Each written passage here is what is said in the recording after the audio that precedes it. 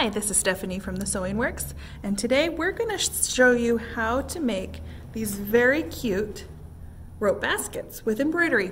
One thing to think about as we're going along is your design. You want to make sure that you choose something more on the sketchy shape than like our pig here has a lot of layers of thread in it, and so it kind of ends up bumpy on the bottom and doesn't lay really flat.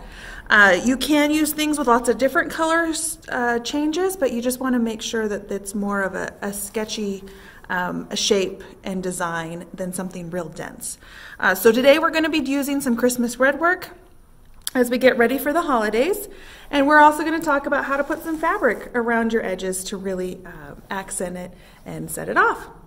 So let's start by taking a look at the foot that I prefer to use when I'm making these bowls, and that's number 60C. This foot has two little grooves on it. You can see those right there, which will help us line up our rope as we're sewing it in a circle. You can use your number 1 foot, but it's a little bit harder to make sure that we're stitching down the center. So here, I'm going to turn you guys around and we're going to get started. So what we're going to be using today is this cotton clothesline. You should be able to find it at your hardware store or your local craft store. The hardest part of getting these rope bowls started is to get the center going. It's easier if you make it a little bit longer, like maybe oval shape, and then fold it over and start stitching.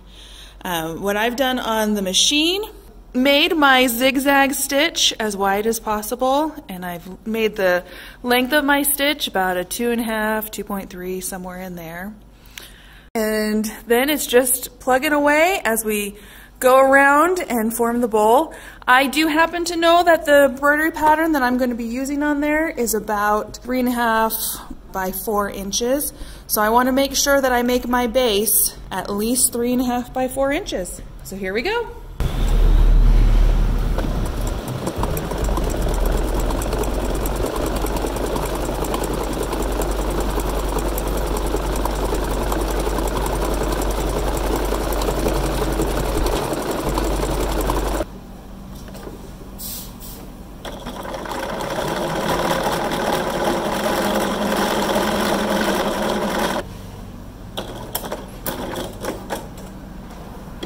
Okay, so I think that's going to be big enough. Once you have your base made, you're ready to put on your embroidery module and get going. So in my hoop I have a piece of stable stick, and I just scored it and peeled the top layer of paper off so that my rope bowl bottom will stick to it and not slide around when I'm stitching. My bobbin is white, and my top thread, because it's a red work, I just have red on there.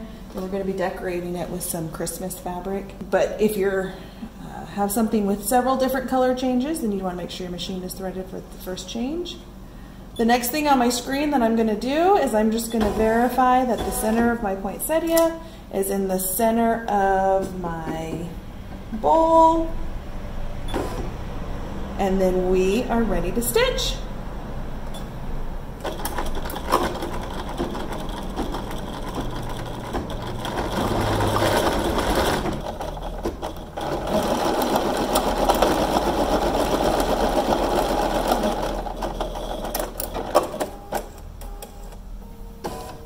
And here's our embroidered poinsettia.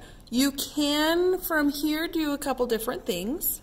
You can just leave it as a trivet, or we can gradually sew up the sides so we have a nice gradual bowl, or we could really make these edges steeper and make it a steeper bowl. We are going to turn this one into a bowl so you can see how to do that, but it probably is going to be just a gradual one with a real low edge, so more of a platter shape maybe. A couple things on stabilizer with this. I did just use a tearaway staple stick, so on the back I'm going to want to try to tear away as much of that as possible. If you were to use a sticky back wash away stabilizer, then once you're done sewing your project, then you would be able to get it wet and kind of form your bowl and then wash away that extra. So let's take a look at what's next. So I have prepped a couple strips of Christmas fabric that I'm going to wrap around some of my clothesline just to add a little extra decoration. And deciding what size width I cut my fabric, as I looked at how wide my clothesline was, and then gave myself some extra just so I can really wrap it around there. And we're going to put a little bit of fabric glue on there just to hold it in place. So I'm going to sew a little bit more, get my curve started, and then we'll put on some fabric.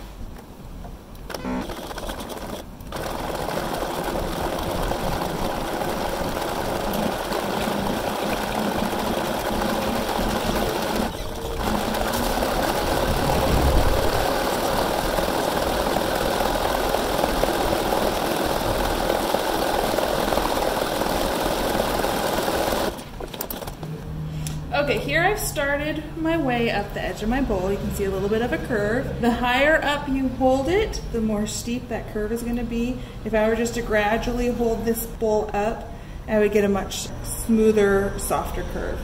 But I'm going to go ahead and I'm going to put on a piece of fabric. So I've got my glue on the back of my fabric, and I'm just going to wrap the fabric around my clothesline. And once I get it wrapped, then I'm just going to put it under and I'm going to start sewing again. You can, if you feel like it, put another piece of glue there at the end, which I'm going to use a little glue dot here.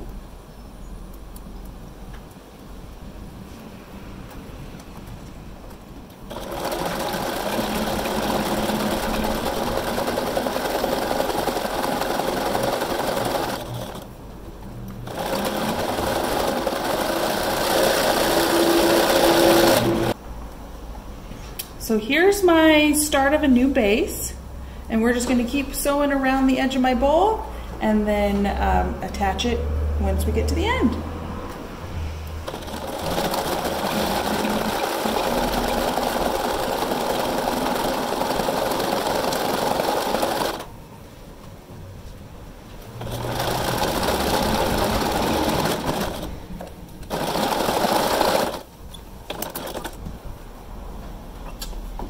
And I just kept my zigzag going and went right on top of all those layers. So there you go. There's a cute little Christmas bowl. Good for Christmas cookies. Thanks, guys.